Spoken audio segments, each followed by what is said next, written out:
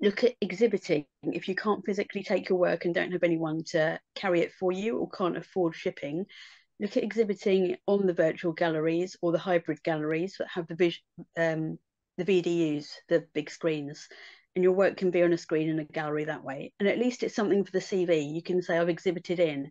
So, for example, I can't afford to ship my work overseas, but I've exhibited last year in Athens, and that was in a virtual gallery where they have lots of massive screens and a preview evening like a normal gallery would have, where people turn up, pick up a glass of wine and wander around mingling, looking at the work.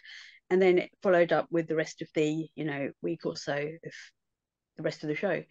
And it's still something for your CV to say you've exhibited overseas as well. So you can these days exhibit internationally quite affordably and without having to pay for the shipping costs of your work and all the stress of what's happening to it. Is it there in one piece?